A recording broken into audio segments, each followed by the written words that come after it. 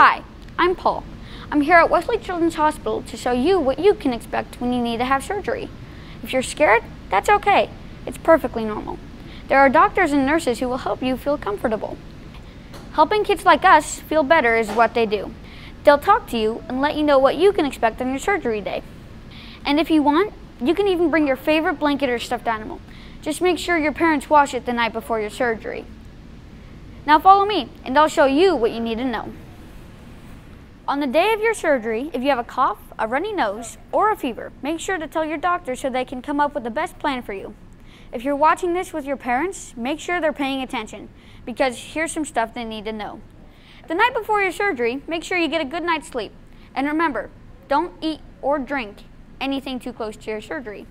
Doctors don't want anything in your stomach. Tell your doctor if you are not able to follow this rule. When you get to the hospital, remind your parents to park in the north parking garage on the corner of Hillside and Murdoch.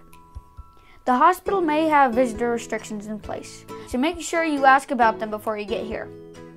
If you've been to the hospital recently, then you already know. Everyone who comes inside needs to wear a mask. You can either bring your own mask or use one of the hospital's.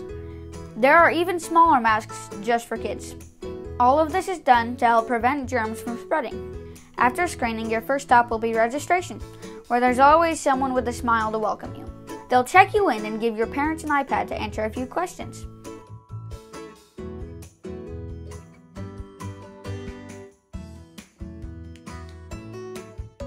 You won't have to do anything here. You can sit back and relax.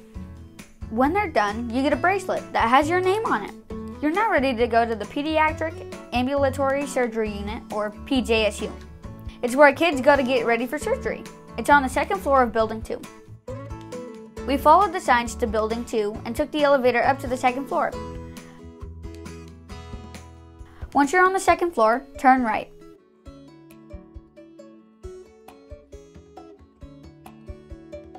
The PJSU is where you will change out of your clothes and put on hospital pajamas, because the hospital wants the clothes you wear into surgery to be super clean. While you wait for your turn in the surgery room, you can read a book, play games, watch TV, and sometimes you may even be able to play with Carl the dog. He has the best job in the world: play with kids. Before your surgery, your surgeon will come and talk to you and answer any questions you or your parents have. Your child life specialist is there to answer your questions and to make sure you understand what will happen. You'll even get to see pictures of the room where you'll have your surgery. One of the fun things you'll get to do is decorate your mask.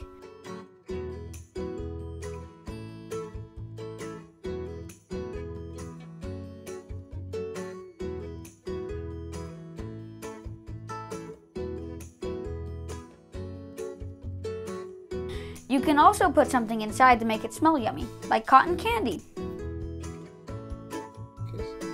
They'll check a few things on your body just to make sure you're healthy and ready for surgery.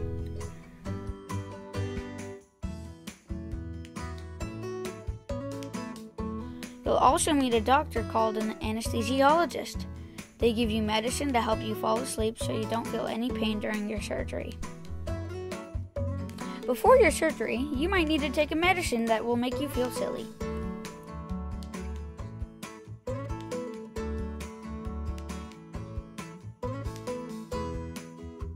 When it's time to go to the surgery room, you'll get to go there on a bed with wheels.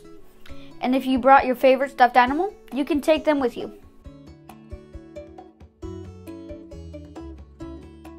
During your surgery, your parents will be in the waiting room. It's just down the hall if the doctor has any questions, so it's very important they stay in the room or tell the staff member at the desk where they're going if they need to leave. The surgery room is filled with lights and machines and some of the people you met earlier. You will also get the chance to see the anesthesiologist again. They'll help you hold the mask over your nose and mouth so you can fall asleep. Remember, while you're asleep, you won't feel any pain. When your surgery is over, you'll go to the post-anesthesia care unit, or PACU. You may feel a little sleepy, but that's perfectly normal. When you wake up, you may be hooked up to some tubes or machines. Sometimes they can beep or make sounds. These help keep track of your heartbeat and your breathing.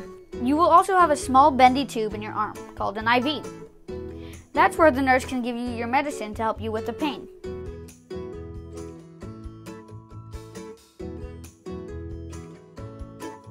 Your parent is able to be with you the rest of the time in the hospital.